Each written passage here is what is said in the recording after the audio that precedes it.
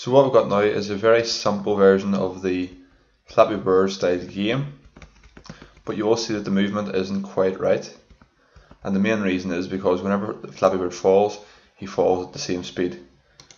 We know in the real world that gravity would make Flappy Bird fall quicker, and he wouldn't fall at the same speed, he would get quicker the further that he falls, and that happens due to gravity. So what we're going to do now is we're going to create a new variable called gravity, and we're going to make the way Flappy Bird actually falls and moves a lot more realistic. So the first thing that we need to do is we need to go to data, and we need to create a new variable, and we're going to call this new variable gravity.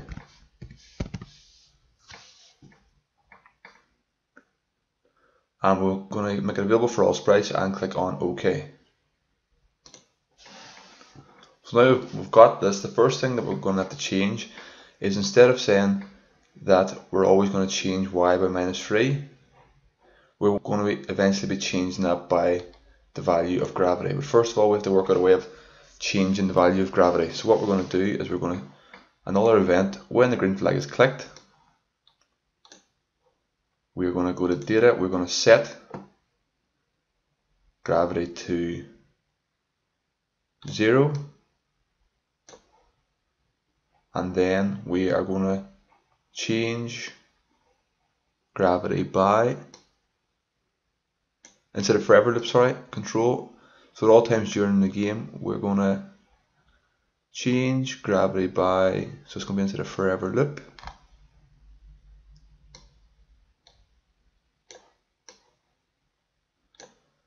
and we're going to go to data and we're going to change gravity by 1.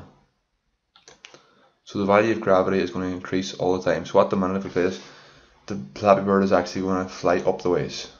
Okay?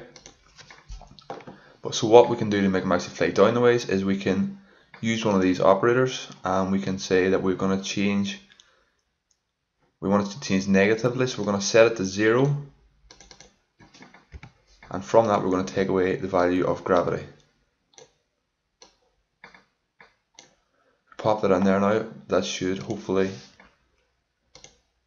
you can see it's not falling at the same speed, it falls quicker. We're not going to change gravity by 1 because it's going too quick. We're going to, let's try 0.6 and see how that works. You can see he's falling at in a more realistic way, speeding up as he gets closer towards the actual ground. Now what we need to change is we need to change the way that Flappy Bird actually flies up the ways. So instead of using this glide, what we're going to do instead is we're going to actually change the value of gravity. So in here we're going to go to data again, we're going to click on set gravity to, and let's say we try set gravity to 10. Let's try -10.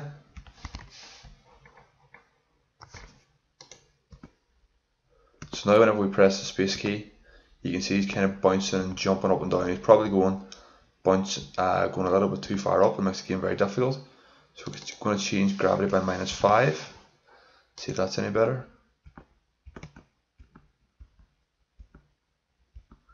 And you can see it's a lot more realistic. He's not just moving up and down, it's more controllable, and he's it makes the game more like the actual real game. But what I'm going to try now is change that to minus. That's fine. I want to change gravity by, not by -0.6, let's try -0.8. Let's see how that works. That's fine, he's going down quick, but it's taking a lot of time for him to actually move up the ways, so it might make the game too difficult. So we might have to adjust the actual distance that he can climb. So again, I'm just going to slightly tweak now. When space key is pressed, set gravity to, instead of -5, let's try -6. See what that's like. And you can see now this is a much more realistic interface for the users to actually use when playing the game. It makes it look and feel like more like the actual game, and it makes it easier for the users to move up and down and to navigate the way in between the pipes.